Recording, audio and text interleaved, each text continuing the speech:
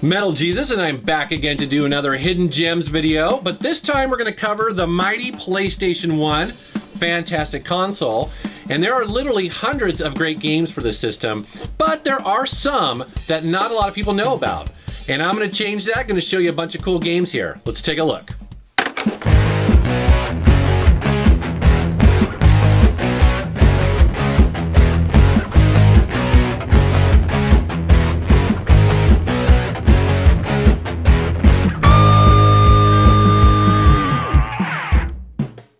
Omega Boost is the first hidden gem I'd like to talk about, and it was developed by Polyphony Digital, the creators of the Gran Turismo series.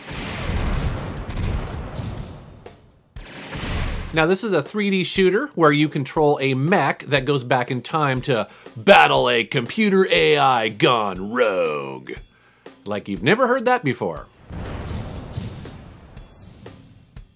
Yet despite the cheesy plot and budget title looks, it's actually a really fun game with 19 different zones to battle in, multiple mission objectives, there's a free-floating 360-degree battle, you customize and upgrade your weapons, and a bunch more. This game kind of feels like a mix of Robotech and Wing Commander. It's pretty cool. Silhouette Mirage is a 2D side-scrolling platformer and shooter. Now, think Mega Man whacked out on drugs, and you get a good idea what this game is like. This was developed by Treasure, and they are known for creating a lot of unusual games like Gunstar Heroes, Guardian Heroes, and Ikaruga. It was brought to the US by Working Designs based off the original Sega Saturn game. Similar to Ikaruga, all enemies are one of two classes. They're either Silhouette or Mirage.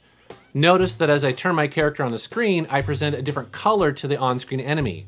Depending on the side you attack an enemy with, determines if you damage it or not. This game has colorful sprites, silly enemies, and huge boss battles. Now, I've only just started playing this game, but I can already tell it's going to be a lot of fun and very challenging. From the developer Insomniac, which is the creator of the awesome Ratchet & Clank series, comes a surprisingly well-made first-person shooter called Disruptor.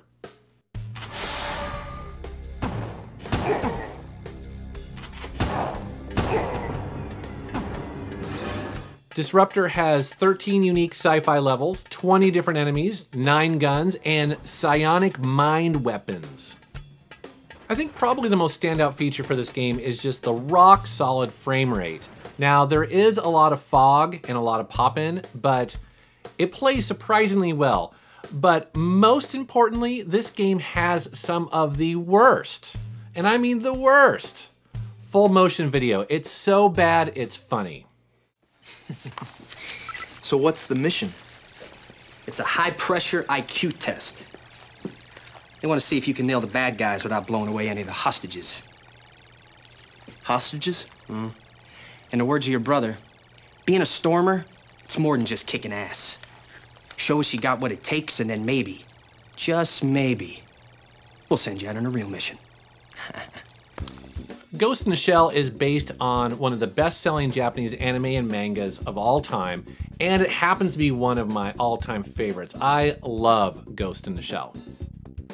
Well, that's good news for me because Ghost in the Shell on the PlayStation 1 just happens to be a really fun and well-made game.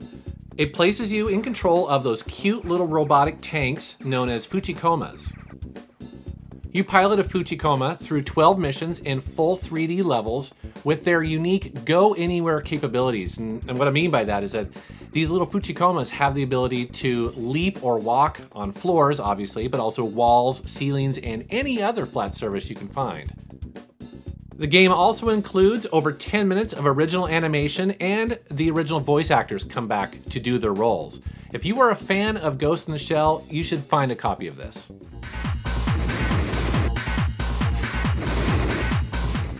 Hot Wheels Turbo Racing is a total hidden gem on the PlayStation 1. Now, those of you who have played Rumble Racing on the PlayStation 2 might find this game very familiar. Both games have a similar crazy power-up system and weapons. They also have really inventive levels and the ability to perform stunts to build up your boost. I've probably put more time into this racing game than any other PlayStation 1 game. Going through here, unlocking levels and new cars is just so much fun. I really, really like this game a lot. Some people may be surprised to see Bushido Blade on this list, and that's because if you were into fighting games back in the PlayStation 1 era, you knew about this game. It was so unique and interesting. But I do feel over time, the series has kind of been forgotten. Bushido Blade is a fighting series by Squaresoft where the goal is to create a realistic fighting experience. One critical blow can end a match in seconds. You'll notice that there are no life bars or time limits. 1 or 2 players will choose which of the 6 warriors to play, using 8 different ancient Japanese swords and weapons.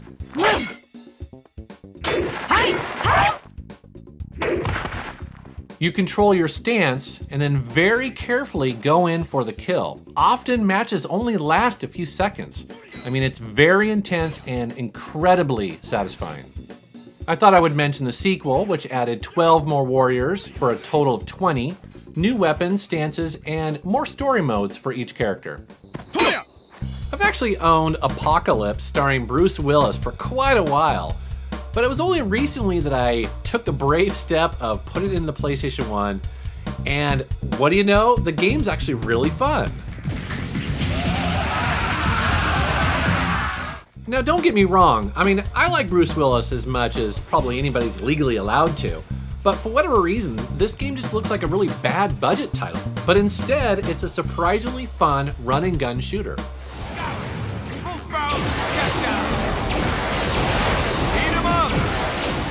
You take control of Bruce Willis, who battles enemies through huge 3D levels with multiple weapons and upgrades. Now the controls are simple and the gameplay is fast and furious. And of course, it's Bruce Willis, so there are lots of cheesy one-liners. Lock and load! Now, this game's not gonna win any awards or anything, but it's definitely a really decent little hidden gem, and it's created by Neversoft, which went on to make the Tony Hawk games, so it's pretty high quality. Strikers 1945 is based on an arcade vertical scrolling shooter. Now, if you've been watching my channel for a while, you know I'm a big shmup fan, and of course I had to include one in this video. This is a good one. You can play 6 different high-tech planes, each with their own special attacks and defense, and your bomb is the ability to call in swarms of fighter planes to assist you. This is a good game for players of all skill levels, especially fans of Raiden. Stuff blows up real good in Strikers 1945. I was really surprised to learn that Miss Pac-Man Maze Madness on the PlayStation 1 is actually a really good game.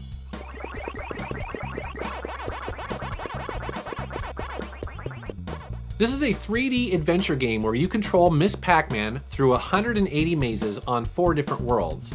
The game adds in adventure elements like unlocking gates, jumping, puzzle solving, and more, yet it still feels like classic Pac-Man with only 4 directions and no buttons to push. And yes, at its core, you are still trying to munch pellets, but a lot more thinking and planning goes into solving the specific mazes, all while trying to avoid your enemies. As an added bonus, the original arcade version is included as well. Einhander is one of my favorite shoot-'em-ups in my entire collection. This is a stunning 3D side-scrolling shooter by Squaresoft released in 1998 that many people consider to be a masterpiece and quite possibly one of the best shooters ever made. The game takes place during a futuristic war between the Earth and Moon, where you pilot the Einhander spacecraft that has this manipulator arm that allows you to collect gun pods dropped by enemies that you destroy.